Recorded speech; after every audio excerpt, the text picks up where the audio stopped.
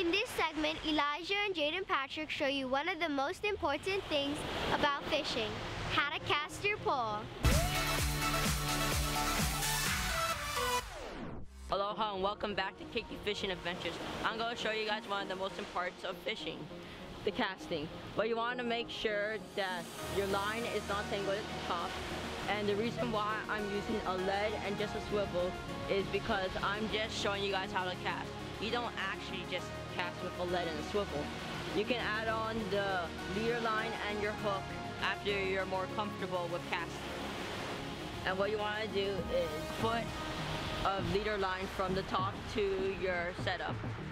And you want to unlock the bail and use your pointer finger to hold the line in place. Then you want to make sure that your arms are extended. You don't want your arms like super close in so that you can't cast as far out as if they were extended. When you have your arms extended, you want to make sure you're pushing with your right arm and pulling with your left arm. And when you reach 45 degrees, then you release your pointer finger off the main line. So I'm going to show you it in motion.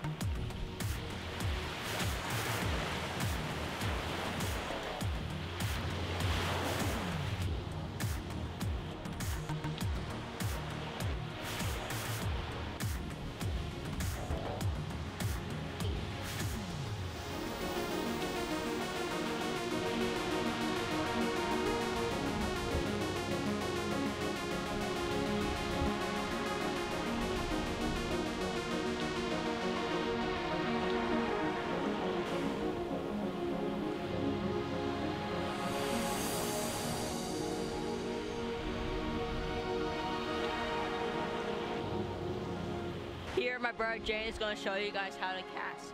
He's going to make sure when his rod tip hits back that no one's around or it's not stuck on anything, because safety is an important thing when you're casting. And he's going to make sure that his arms are away from him, not right next to him. He's not going to have enough power to cast far when they're right next to them. And when he's casting, he's going to have his right hand forward and his left hand back. So he's pushing and pulling at the same time. And right at 45 degrees, he's going to release it and lift his index finger off the main line.